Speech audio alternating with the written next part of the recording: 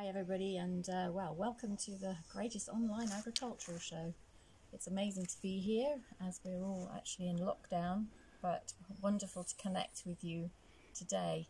I'm Ginn, and I have a little independent school of sewing, and I run lots of different workshops from textiles and art, but I'm passionate about teaching people to keep sewing and to kind of awaken perhaps old skills that you haven't done since school, or to teach total beginners. And I think really important at this time when I think sewing skills are really needed, as we need to think about the environment and to recycle, upcycle, make, do and mend.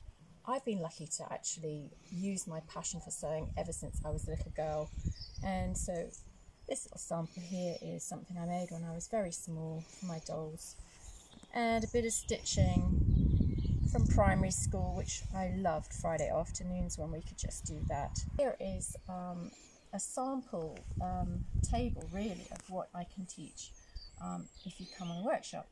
And so I'm really passionate about using vintage items to kind of let us look at what was done before, so we can take that and use in making things today.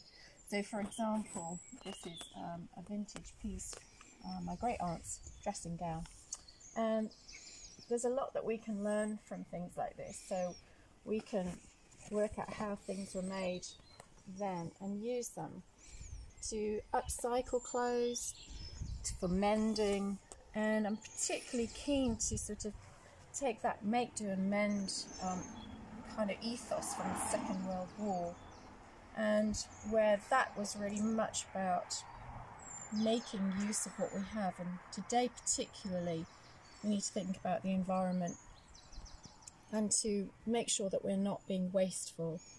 So these skills are really to sort of show you how to upcycle. So these samples here are about trims and ways of making use of what you have lying around, edging, different ways of sewing on buttons, and in particular using stitch. So I'm really passionate about using stitching, so simple stitching in embroidery, so it doesn't have to be really complicated. Just a simple running stitch can just enhance a garment. And so you don't have to be that accomplished at stitching. You can make a big difference with just something very simple. So here we've got a little girl's coat that has been upcycled from a shrunk cardigan, and just a bit of highlight stitch here makes all the difference. This is before and after, so it shows how a simple garment can just be changed by refashioning with machine embroidery. So this bit here, this is an environmental piece. So this has been made out of crisp packets and embroidered on. So that's really about turning something that was rubbish into really a statement piece. Anyway, I hope you have a wonderful day at this event. How unusual. Stay safe. See you soon.